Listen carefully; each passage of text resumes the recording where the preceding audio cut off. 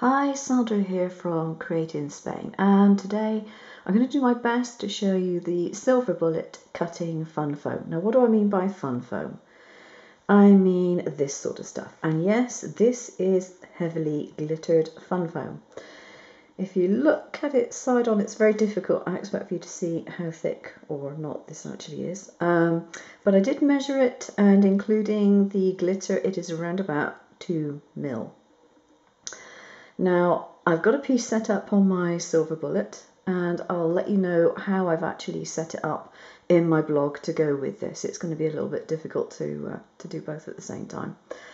And so I've set it up on my computer to do a cut. And if I take a look here, you can see the settings on my machine. 120 velocity, 150 force. Now, in my blade holder, which is one of the click blade holders, I confess to having a 60-degree blade, but it's not one that is sold by the UK companies for Silver Bullet or anything else. It's the cheapy job that I got from China.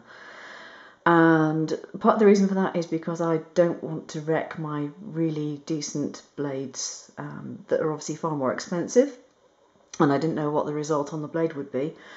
And partly because, oh dear, excuse my cough here, partly because I wanted to see whether it could actually cut it and whether it would work. Now, the difference with the blades that I previously had, let me explain, is that I previously had a Cameo, and I had I think it's a Lee Yu blade holder for the Cameo. And I noticed when I got the blades with my Silver Bullet that they actually measured 23 millimeters in length. And the ones that I bought, the cheapy spare blades I bought for my Cameo, are actually 24. So whereas I actually have my click blade holder set on number 1 for this, the reason for that is because my blade already sticks out quite considerably. And I pressed it against the edge of this, and it looked like it was sticking out exactly the right amount. So I've got it on number 1, but if you've got a proper 60-degree blade which is designed for the click holder, then you're probably going to be putting it on a much higher setting than that. Okay, so I'm just going to press the computer button, if I can see what I'm doing without my glasses on, and the machine should start cutting now for you.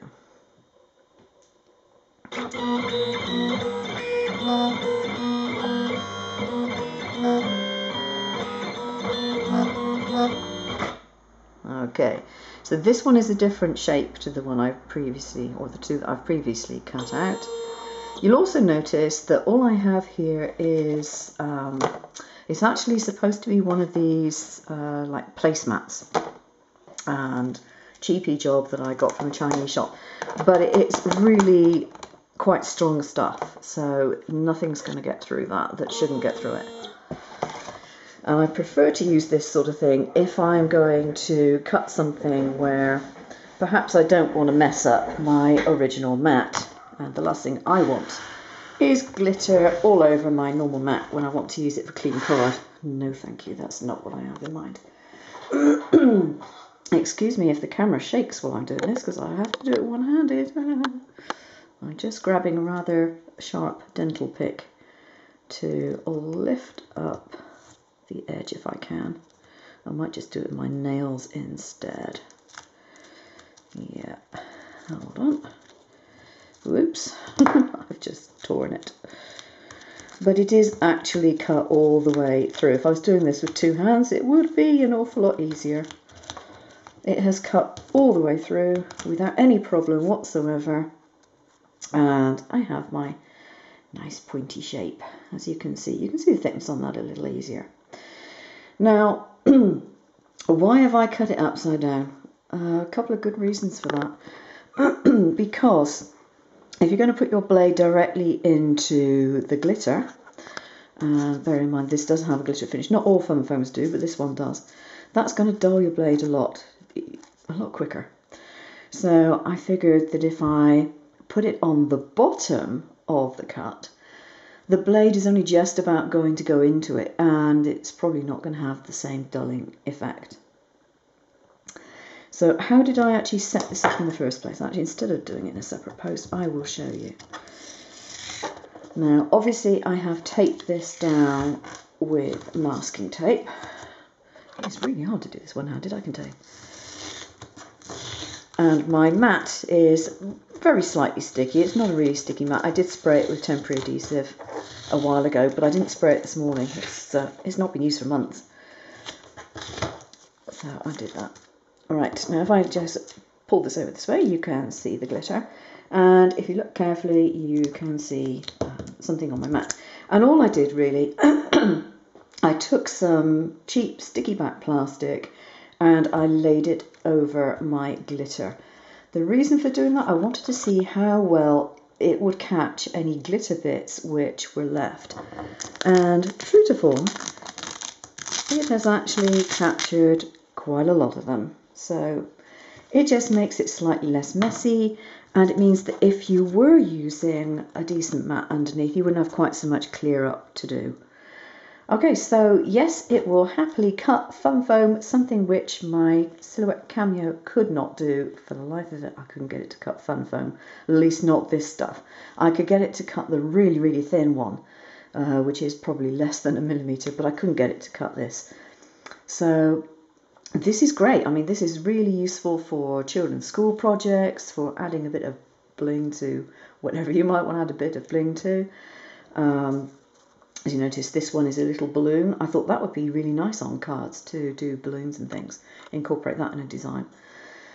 So yes, it will cut it. It'll cut it very, very easily. Just bear in mind, if you're using the genuine blades, you may well need, if you're using the click blade holder, you probably need to put it on 5 in order to get it to go through the foam, whereas mine was stuck out quite a lot. In fact, if I come over back to the machine, yes, I have got a rolling pin on my desk.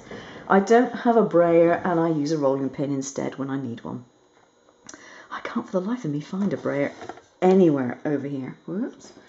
Ooh, we are definitely out of focus. And hang on, I'm just going to put something underneath there because I don't want it to go down onto the cutting strip. There we go. Okay, so take that out and show you. Oops, if I put it against something dark, maybe you can see it better. Alright, that is how much my blade is sticking out. And as I said, I do have it on number 1, but my whole blade is 1 millimetre longer than the proper blades for this machine. So that is why I only have it on number 1. Okay, I hope that's of use to you. Thanks very much for watching, and I hope this manages to get onto YouTube without them complaining because it's not in focus or too shaky. Thanks very much.